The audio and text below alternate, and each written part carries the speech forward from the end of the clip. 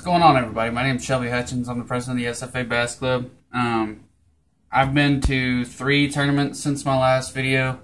Wanted to kind of go over the things that I did and the stages that the fish were in. Had 3 relatively similar scenarios. My first tournament was at Conroe. It was a bed fishing deal. It was a couple weeks ago, right before all the rain. A lot of bed fish, a lot of fish moving up to spawn. I took a real simple approach. I take a really simple approach anytime the fish are getting close to beds. Green pumpkin senko, either weightless, light Texas rig. The difference there is what kind of bottom texture you're dealing with. If it's a hard bottom, if it's a soft bottom. If it's a softer bottom, you got a little bit of that silty muck on the bottom. Or if you've got some light vegetation, or even in the case of Rayburn and Toledo, you got some pretty thick aquatic vegetation growing up, you're going to want to throw a wacky style, or just a weightless Texas rig, or even a light Texas rig if you're fishing the deeper grass edges. So that's how that went. I didn't even win that tournament. I came in second. I had like 14 something. But I caught fish doing something that I knew I could get bites doing, and I knew I could get some decent size. As the day progressed, those 4 to 5 pound fish started moving up into the area that I was fishing, and had I had a couple more hours, it would have been interesting to see, or if the tournament had been a day later, it would have been interesting to see what kind of weight we could have pulled out of there. But that was the weight we had. We were ahead of the fish. That's always key this time of year. If you're bed fishing in an area that you know that they're moving to, you always want to be ahead of them. It does you no good to sit where they were 3 weeks ago in their wintering spots if they're already 100 yards up the creek getting ready to spawn. So that was Conroe. Senko, I did some bed fishing. I'll go over my bed fishing setup here in a little bit. The next place we went to, getting ready for the FLW National Championship, we spent a couple days messing around on Hartwell. Hartwell was a lot of fun. We caught some big fish on Hartwell. I think the pattern that we found a couple of days before the FLW Tour was there would not have held up, because they had continuous warm weather and those fish were going to the banks and they were going to spawn.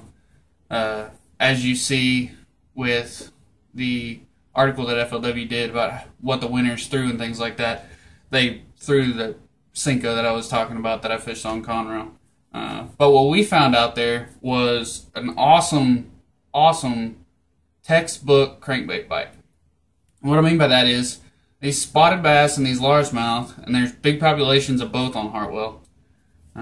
There's this misconception that there's more spots and that the spots get bigger than the largemouth on Hartwell. And based on what I've seen, that's not necessarily true. I think there's just as many. I just think the spots are so much more aggressive that they're going to be the ones that you catch first. So what we found on Hartwell, we went way up the river. We went up the Seneca arm of Hartwell, and we started fishing. We got to the back of this one creek, and these are shallow creeks that we're fishing. These are maybe 150-yard creeks, and you can point them out on a map. They're easy to point out. But we started fishing these creeks, and at the backs we'd get largemouth, those big girls that are getting ready to spawn. We caught those on a jerkbait. I throw a Megabass Ido 110. I've thrown every jerkbait, and it's worth the money. I know people are scared about spending that kind of money on bait, but that bait is worth it. 10-pound fluorocarbon, 7-foot, medium to medium heavy. I like a little bit faster tip, that way I can get that bait to pop and dart. But I want a soft middle, so whenever that fish takes it, I can just absorb her and reel into her and get her with those sticky hooks that are on that Megabass. So that was fun. But one thing we noticed is when we got to the back of the drains, we were catching those largemouth, but as we came out, we started catching some spots. And finally, we figured out that, and it took us literally all day the first day to finally tie that dude on. But this is just a Rapala DT10. And on all those clay points at the mouths of these 150-yard short creeks, if you had clay and you had a little bit of rock on top of that clay, you could catch a pile of fish real quick. This is just a DT10 in Caribbean shad. I don't know what that lighting's like, but it's just a faded chartreuse on blue. We also threw blueback herring. I hated throwing this color because it's so stereotypical, and Hartwell is known as being a herring lake. And then whenever we got off the sides of these points, I'd throw a DT14 out there. You can probably throw your Strike Kings, all those other crankbaits. But the point is those fish were on such stereotypical stuff that it was easy to pattern them. It was easy to go from point to point to point and just run that and catch fish. I think that's one thing that maybe not a lot of people recognize or realize, but if you're catching fish like that, and especially spotted bass are habitual animals just like humans. If they're in a spot, they're in there for a reason, and 90% of the time that reason is to eat. So they gang up real hard and they get in there real hard. Largemouth are a little bit different on those real clear lakes. They're a little bit trickier, a little bit smarter. But if you can get in an area where there's a good concentration of big ones, you can get into them pretty good. But it's definitely harder to find those bigger concentrations of big largemouth on those herring lakes than it is big concentrations of decent sized spots. We weren't catching any real giants. We caught a couple 3.5s, but they definitely put some weight in your sack on tournament day. So that was Hartwell. When I'm throwing a crankbait, I throw between a 7 foot and a 7-11 rod. It just depends on what bait I'm throwing, how deep I want to get it down to. 7 foot, medium to medium heavy, just like that jerkbait, almost the exact same setup as that jerkbait. And I'll use that for a DT6 and a DT10. I've always got a DT6 tied on, doesn't matter what lake I'm going to, it's just a confidence bait for me. If I want to get it a little bit deeper, I'll go to a 7.2, and 7.2 is really the ideal length. I use a Castaway Big T shallow cranker. It's a great rod, great for square bills, but it also throws these things really well. It's a blend. It's a fiberglass and composite blend. It's a fiberglass and composite blend, so we like it. It allows you to feel the fish, but you won't rip the hooks out whenever you set into them. And a lot of times I don't even set the hook on crankbait fish. You just start reeling and just slow pull, and they'll hook themselves. A lot of guys like to switch out the trebles on these Rapalas. I don't really mess around with it too much because they normally come with VMCs, and VMCs are pretty solid. On all my traps and things like that, though, I will switch to a Gamakatsu EWG treble. I'm just a Gamakatsu guy. I think they make the best hooks, and their hooks don't seem to rust as easily as Mustad's or other people's hooks. So that was Hartwell. Then Keowee. We didn't do so hot at Keowee. Caught a lot of small fish. It was really frustrating fishing that long without a 3-pound bite.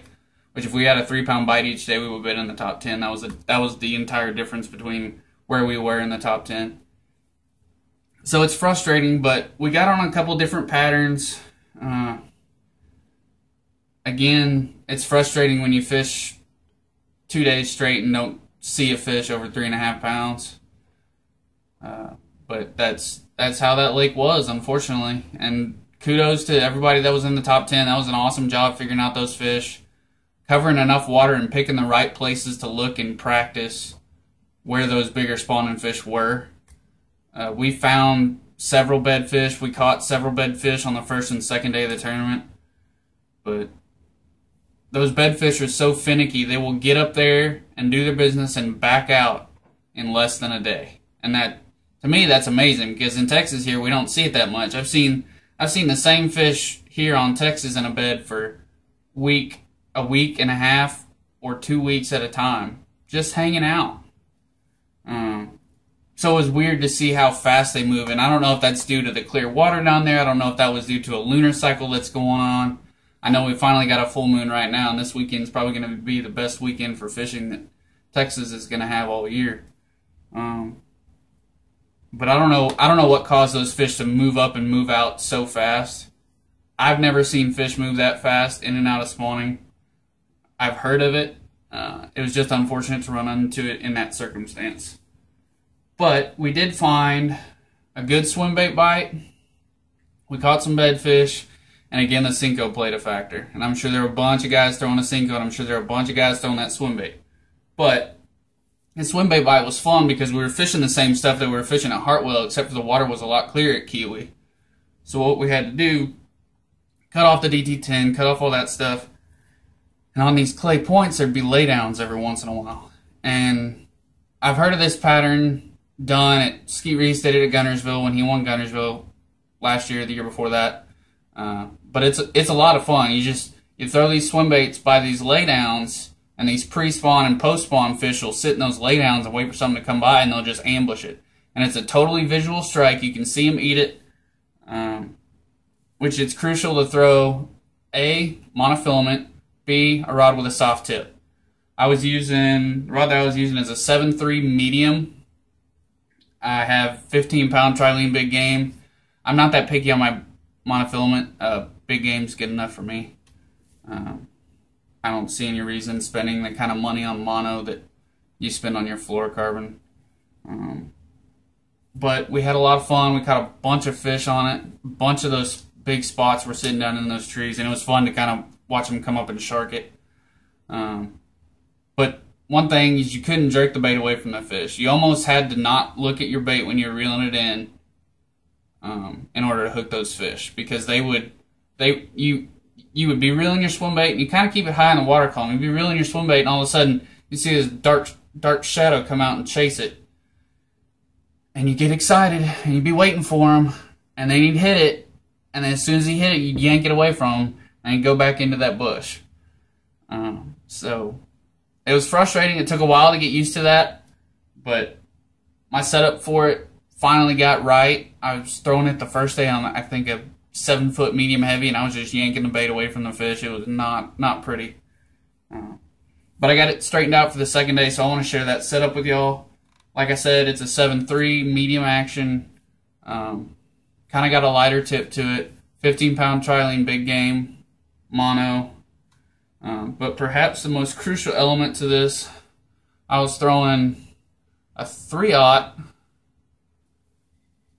belly-weighted hook, and I put a big old stinger treble on there. And that was just to ensure that if they swiped at it, I was going to hook them. Now the swim bait I was using, Double Z Swayback Swimmer. This color is called Voodoo Shad. It's got a lot of blue in it. That clear water, I really like a swim bait with a lot of blue in it. I feel like it's just more natural. But like I said, you got that stinger treble on there, and all that is a trailer hook keeper from a spinnerbait trailer hook. Keep it simple. So you screw that swim bait on there.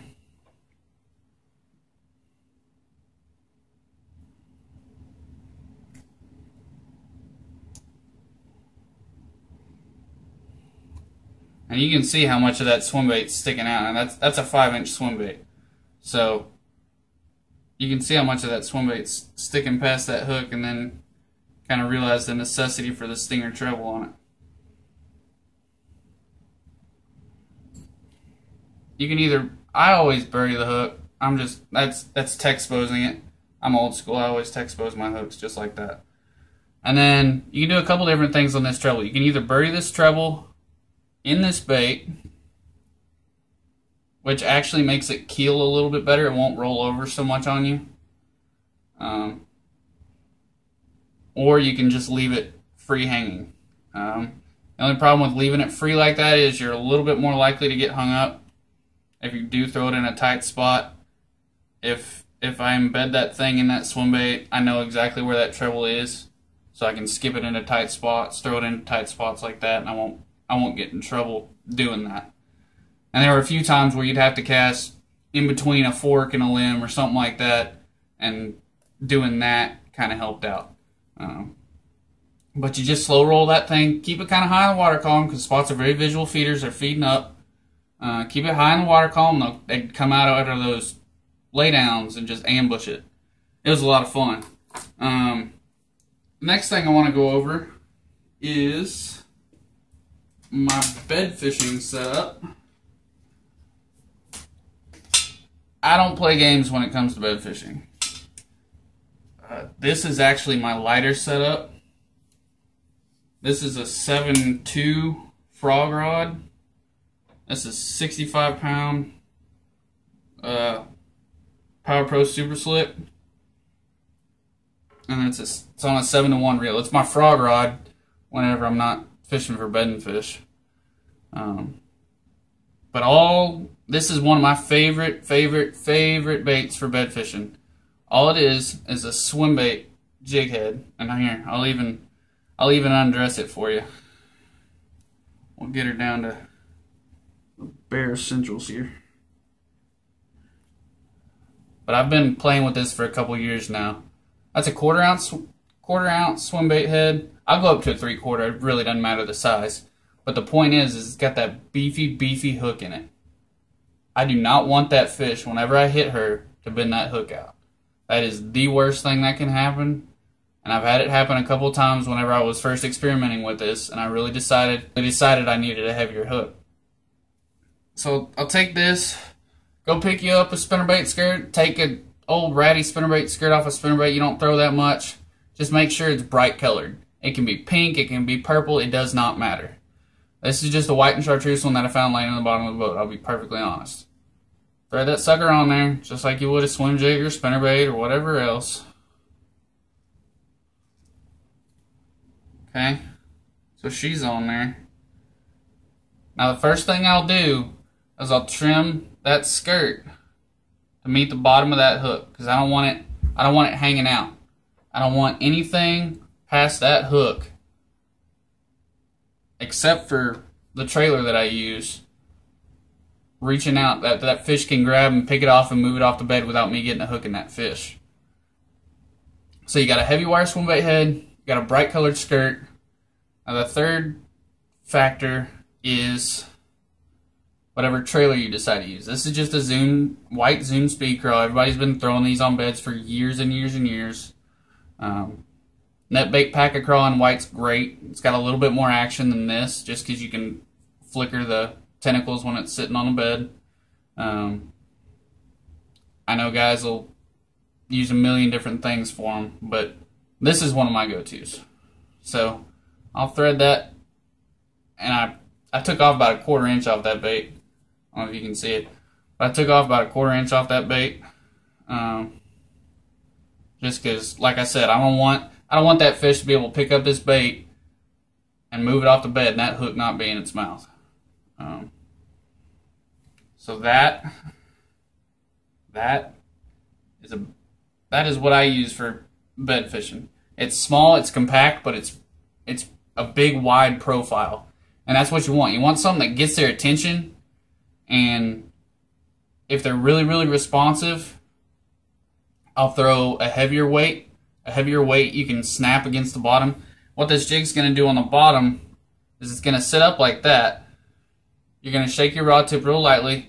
It's going to shake back and forth. And when you snap that rod tip, all it's going to do, for you saltwater guys out there, it's going to do just like you're snapping jig heads for redfish. It's just going to go like that, and it's going to go real fast. It's going to do that over and over again until you hop all the way across its bed. The idea is with this heavy line and everything, that fish can see this line. That fish can obviously see this and tell that that's not natural. But all I'm trying to do is piss that fish off. The madder that fish gets, the higher chances are that she's going to eat this thing and she's going to go in the box. So that's one of my favorite ways. I'll also use just a Texas rig. Your big bite warmouth is great on beds. Weightless senko, things like that. I mean, there's a bunch of other stuff that's pretty textbook stuff. You can also go real natural with it. Full-size biffle bug on a heavy-duty shaky head works great on beds if they're not responsive to the loud stuff like this. But chances are it'll take me less time to make a fish mad and make her eat this than it will me just slowly dragging something real natural across the bed. I can do this faster. I can make more presentations to that fish. And I can probably make her a whole lot more mad with this than I can something more natural. I know there's a million different takes on bed fishing, but that's mine. It's fun. They get really, really mad at it, and it's by far one of my favorite ways to catch a fish. So that's my recap on Keowee, Hartwell, and Conroe. I've got another tournament coming up on Toledo Bend here in a couple weeks. Hopefully I can get on some big crankbait fish or some of those fish that are just getting out to those offshore spots. They should be ripe. Otherwise, I'll probably look for some frogfish. There should be a few spawners left, although with this full moon, this last wave is kind of gonna get itself taken care of, and they're gonna start looking to their summer haunts. But there will be some fry garters up, so there will be a frog bite.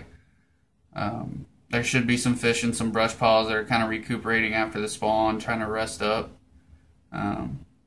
So hopefully we'll get into some fish, and I will let y'all know how that goes. Y'all send me a message or something if there's some other stuff you want to see. If you have any questions about my setups, if you have any questions about any other situations that you'd like to see videos on, just let me know. I'd be more than happy to do it. Hope y'all are having a good week.